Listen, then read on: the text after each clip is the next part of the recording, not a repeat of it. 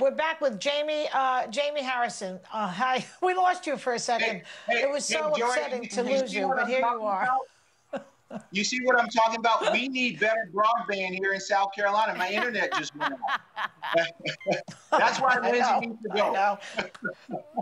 Yeah.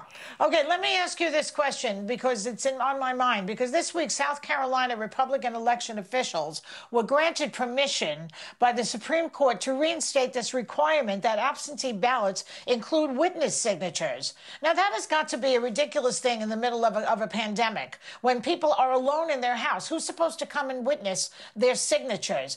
Is this just another way for them to obstruct justice and obstruct the vote, in your opinion? And what are you going to do about it?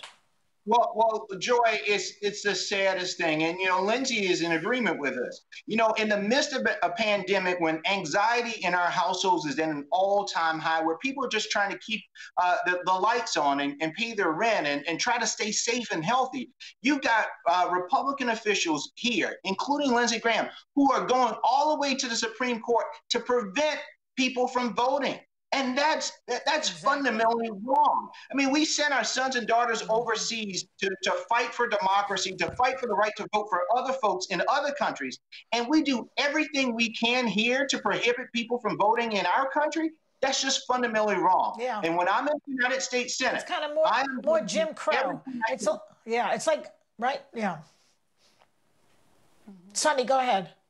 Well, very quickly, we don't have much time, but we have very similar backstories, I've learned, and with how we grew up. And you've said that regardless of what happens in November, you feel like you've already won. Tell us what you mean by that.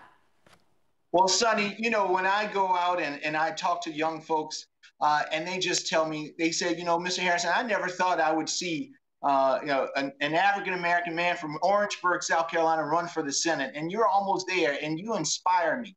And that's what this is all about. It's about inspiration and giving people hope. Our motto here in South Carolina, Sonny, is while I breathe, I hope. Hope is what got me from a mobile home to now on the verge of being the next United States Senator from South Carolina. It's hope and hard work.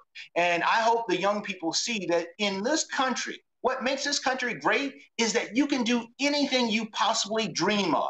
And you just have to have hope, and you just have to work hard in order to do it. And I hope that this campaign is demonstrating that for young people across this country and in South Carolina.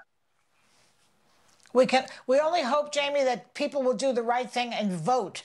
So I want to thank you very much for coming here today, and we hope you'll come back again.